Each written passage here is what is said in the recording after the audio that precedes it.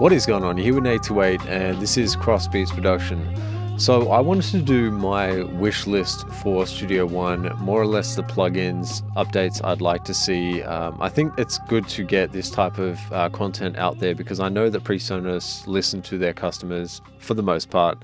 And I really think that they pay attention to what the main paying customer wants in the DAW that they're creating.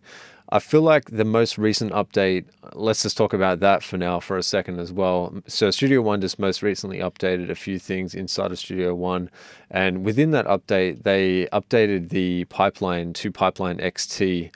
Massive fan of that because I use my Antelope audio device as an external hardware device with plugins, etc. I'll just quickly show you what I'm talking about if you don't know. So inside of my Antelope audio device, I can actually use these plugins by routing outside of Studio One into my Antelope audio device and then back into Studio One using Pipeline.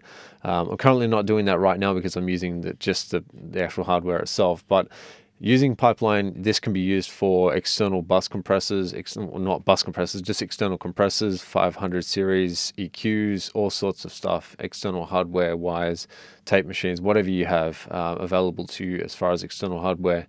And this all is routed using Pipeline. You can do it other ways other than using Pipeline, but Pipeline is a really good way of routing things quite quickly if you want to use it as an insert inside of Studio One. So if you're not familiar with that, have a look at it, play around with it, figure out how it all works. But basically it just allows you to route stuff. So you're having all your outputs and then your inputs on this side, so you're inputting the audio, and then obviously you can decide, you know, by hitting auto, this is what's really cool about it, you can actually hit automatic and it adjusts the ping, so it pings the device and then tells you how long the delay was and it calculates it and automatically. My biggest gripe though with Studio One, and I've had subscribers and comments on my channel from day dot, and I even made a video about the Blacklisting Plugins thing. Some of the plugins, I don't know what it is about the DAW, but for whatever reason, some of the plugins inside of Studio One, they crash. I can probably name a few plugins that cause the DAW to crash on a regular basis. For example, some of the UAD stuff, not to name a few, Alpha Master Compressor, that actually makes this DAW crash. Every single time I use it, I'm guaranteed to have a crash in about 5 minutes after I insert that plugin. Be it AU version, VST, whatever, it doesn't matter. It makes the DAW crash. So some of the stability stuff, they need to address that. I really think, even with VSTs themselves, some of the VSTs, like even, I'm sure I've heard other guys on YouTube saying, please don't crash, please don't crash. And it's like you're expecting it to happen because you know it's going to happen. Like, it's not like it doesn't happen with other DAWs, it does. I'm not saying that Studio One is the only culprit in this instance, but I know for sure with Logic, when I use Logic, I'm pretty safe. Like, most of the time, I don't think I've had a crash in Logic for I don't know how long. And I guess it's just because it's a Mac. They make it for Mac. They know what they're doing. They're allowing, obviously, all the engineers to work behind the scenes, whereas maybe PreSonus doesn't have all the direct connections to all the stuff that's behind the scenes with the computing, you know, all the coding and all that stuff. So it's not against PreSonus in that regard. It's just something I think they need to address, and I think a lot of people talk about it inside of their forums. So anyway, so Pipeline has been updated recently, and that's something that I'm really happy to see because I just think the old interface is getting old. The next things I would like to see, and the reason why I've got these plugins on the screen here, these are the three main plugins I think I use the most for mixing, mastering, all sorts of stuff inside of Studio One. And I feel like these need a refresh. I've seen this EQ for probably the last 2.5 years, and it's kind of getting a bit old as far as, you know, what it looks like. It works well, but I think they could definitely do some things with the EQ. For example, I'll just get rid of the pipeline there. So with the EQ, I really think this EQ could be used, they could do a couple of things. They could make a linear phase EQ and also just this EQ, so you've got two different EQs to work with. That's one thing they could do. Secondly, they could obviously add in the mid-side processing inside of the EQ, rather than you having to go into this thing here and then creating a split, dropping it down, all that sort of stuff that you have to do right now.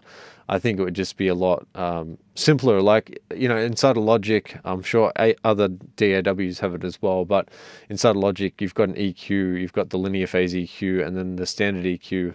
And inside of the EQ, you can actually adjust mid-side processing and the sides and left and right. And it just makes things a lot easier as far as a mix engineer to go in there, adjust, you know, if you want to put in just your sides and you want to dip out some of that at the 100 Hertz, you can.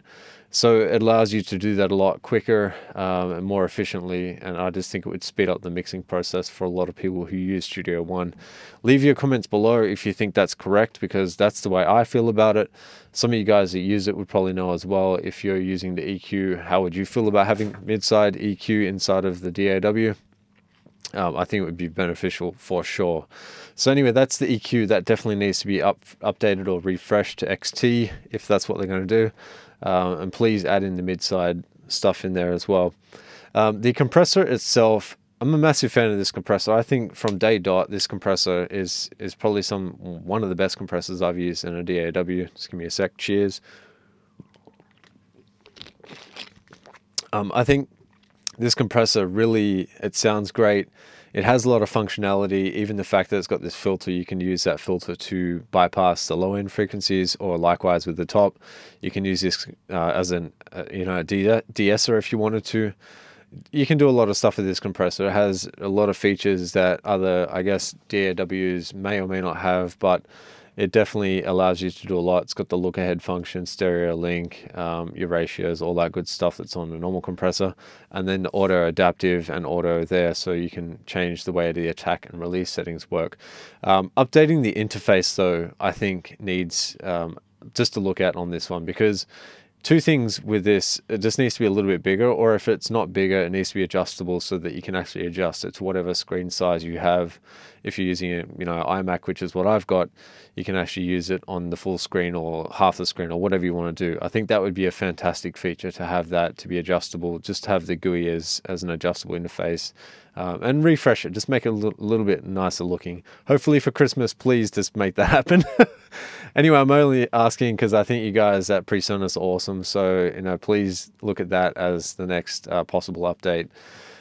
Finally, on the limiter, again, the same kind of thing. I'm a massive fan of the limiter. I like the fact that you've got the soft clipping function as well as the normal limiting mode there. So you've got this setting here which allows you true peak limiting, which it says right there.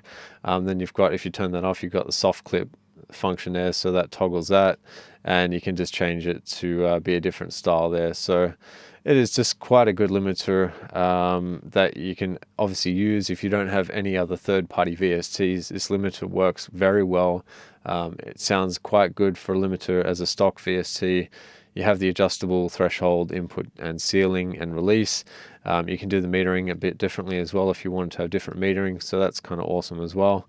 And obviously the gain reduction dial here. So all of that, again, I think that could just do with a refresh and have the interface a bit larger, more clear, just more looking like, I'm a massive fan of this Pipeline XT. I'll just bring it back here, it's on this side. So something like this, I just think the metering is sick on this, like it looks really good. So maybe just refresh it, give it something, a new tasty look that it could obviously do with, and from there, that would be awesome. So the next thing then, I guess, from there would be probably the reverb plugins, which right now from what I've got here, they've got this reverb, which is the room reverb. It's a nice sounding reverb. Again, they could probably just refresh it. I don't know if I'm asking too much in this video, but I figured, just don't shoot.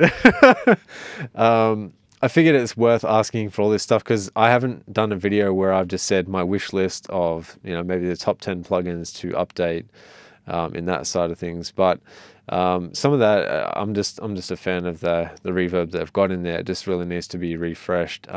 I think this plugin is one of the better ones for metering inside of Studio One. It does really good just for getting your peak limit, your peak metering, I should say.